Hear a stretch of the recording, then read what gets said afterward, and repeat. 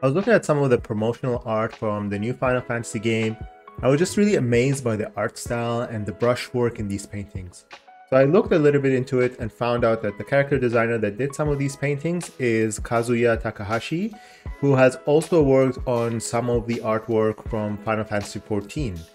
So today I wanted to look at some of his paintings, try to analyze the art, understand how he paints, and then try to replicate one of the paintings from Final Fantasy XVI. So the style is very unique. The way he paints has this rough feel to it, but yet a very detailed look at the same time. So it was really fun and interesting artist to study because when I was looking at the paintings and trying to analyze it, I can almost see every brush stroke that he took. It has this painterly rough feel for it, but yet it has lots of detail.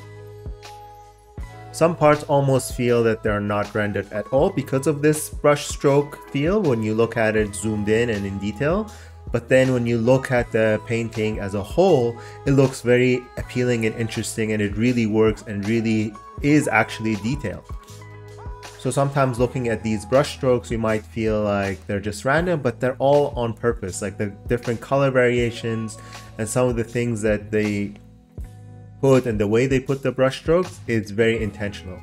So some things, for example, that are not important and are out of focus are really simplified with simpler brush strokes, and then things that he wanted to have more in focus are more detailed with the brush strokes and have more stuff.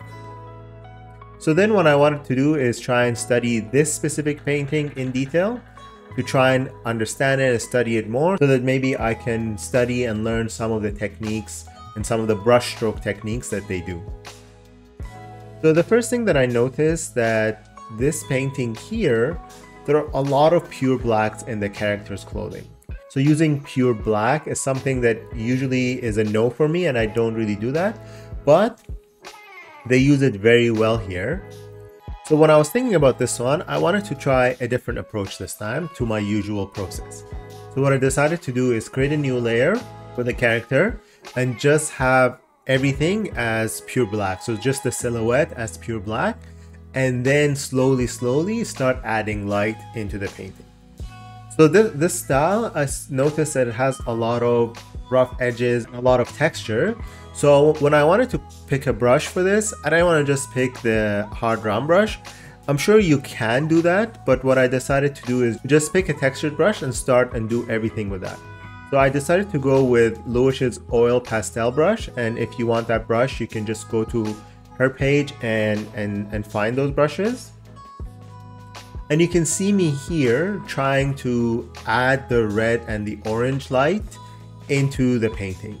So the key was that I kept changing the hue and the saturation a bit when I was adding the light.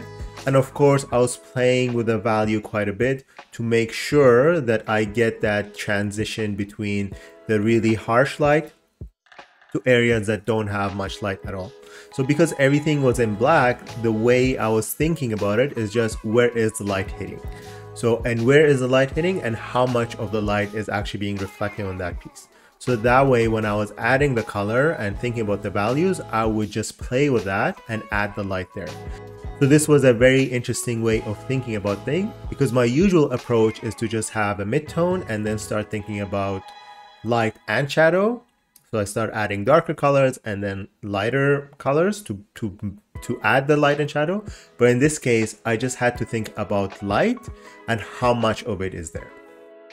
So in addition to the red and orange light, there was also a secondary blue light in the back side of the character, or on the left side of the character, and you can see that that is reflected in some areas.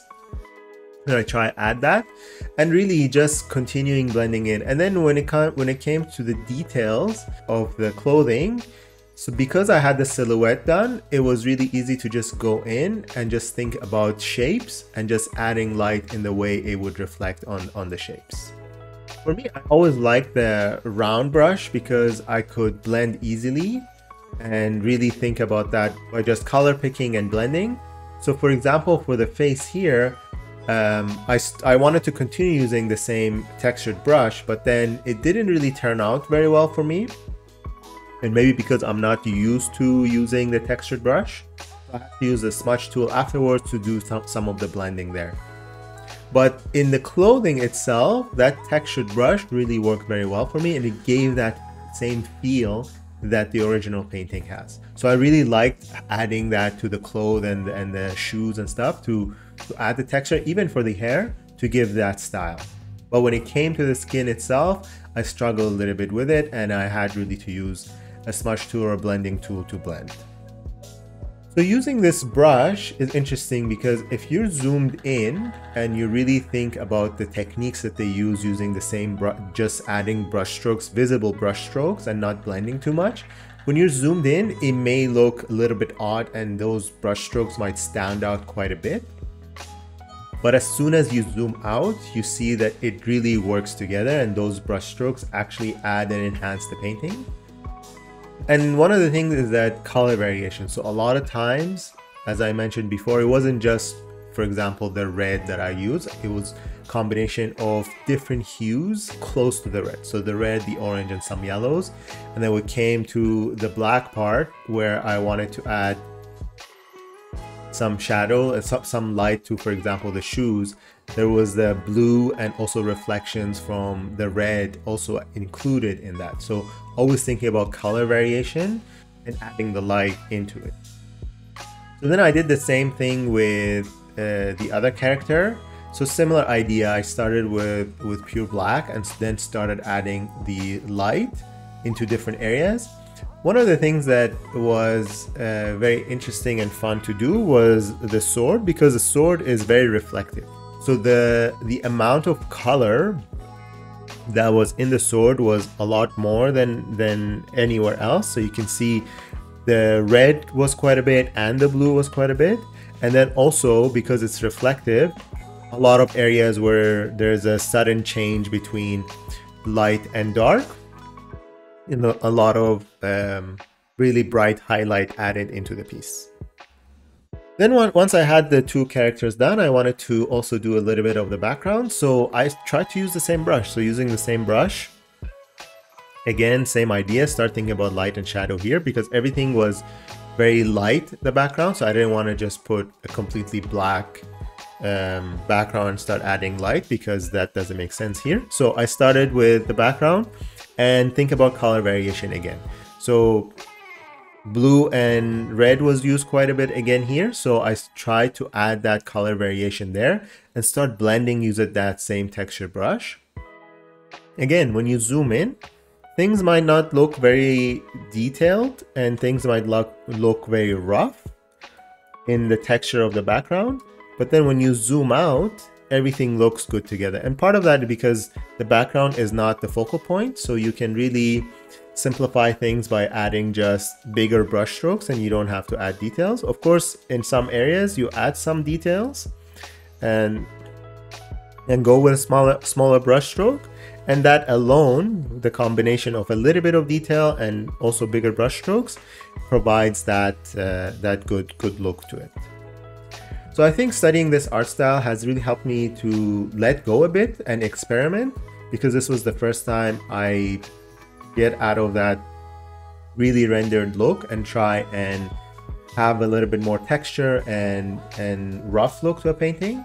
And having the brush strokes visible in some areas really emphasizes the style and the painterly feeling of the work. So I hope you find this video helpful. As you can see, I'm experimenting with more styles, but if you're curious about how you can actively work on your style and how to find your style fast, you can click on this video here.